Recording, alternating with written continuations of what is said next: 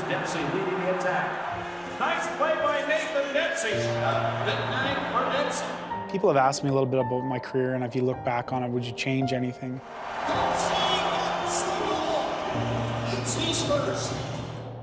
I don't think Nathan would change a thing about his life, his career, any of it. Dempsey is a good example of a guy who is in one organization and he's up and down the minors, back and forth. That kind of molded who I was as a person and as a player.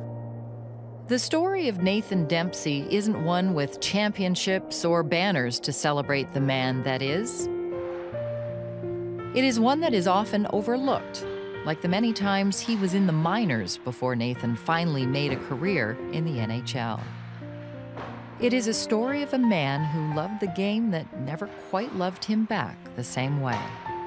There definitely were times where he wasn't sure if the stress of it was making him happy. The hockey always made him happy, but there were times where the frustration might have been taking away from a lot of that.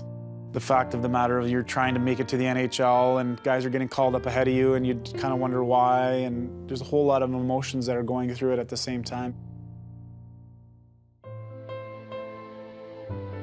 After his time with the Leafs organization, Nathan would find success with the Blackhawks and Kings, proving to the hockey world he had what it took to stay in the NHL.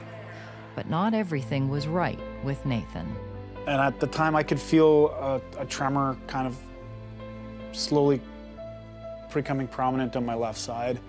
My wife kind of noticed it before I did. He was trying to feed our daughter some food, and it was just watching her to try to get to the food in his shake. And that's the first time I said, there's something going on. I didn't want to talk about it. I kind of wanted to hide it as much as I could. I didn't really want anybody to know that I had it. Not necessarily for them, but more for myself. By then, Nathan had already spent months teaching himself to do his autograph with his right hand because he could no longer do it with his left. I feel like at times there was a little bit of denial that I really had something here and that this wasn't going to go away, that this wasn't going to all of a sudden just then wake up the next day and it's not going to be there. After 5 years of uncertainty, Nathan was diagnosed with early onset Parkinson's at the young age of 36. You can never be prepared for something like that, I don't think.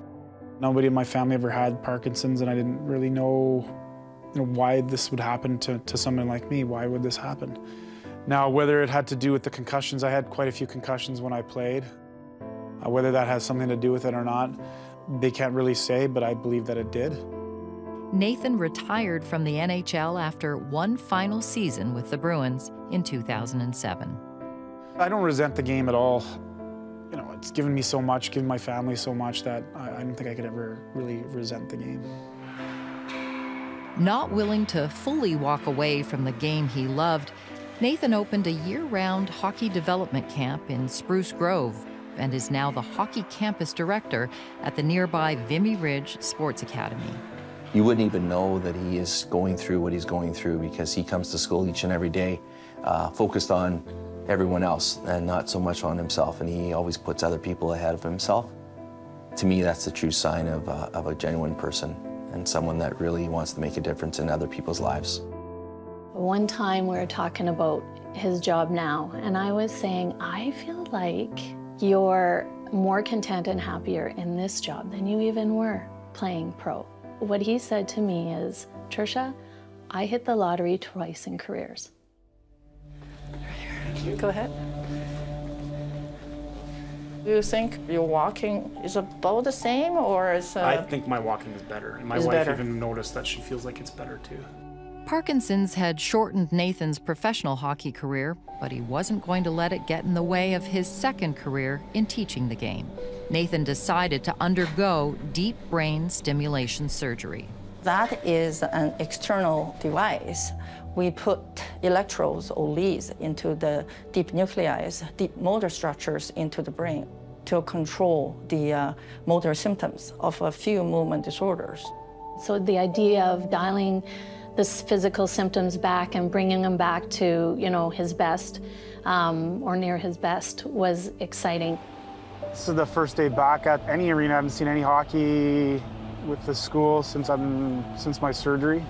I'm excited to see them, and yeah, good to be back in the mix again for sure. No championship or banner can truly define the lasting legacy of Nathan Dempsey. It is the impact he has on future generations where his legacy will live on. When you guys come on the ice and you guys are taking care of your business, make sure you're doing it in the right way. Make sure you're talking about things the right way. Make sure you're treating each other the right way. All right? Yeah. You good? Yeah. Okay, good to see you guys. All right. Welcome back, Mr. Dempsey! Well, one of the major reasons why I did the surgery is it's going to allow me to be on the ice as long as I can.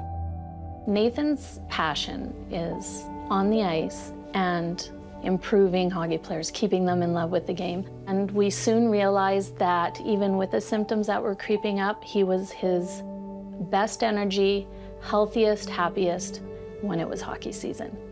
I just love the look on their face and the expressions that they have when they get off the ice, and that just helps me a whole lot just to get through every single day, especially when you're dealing with stuff that I have to deal with.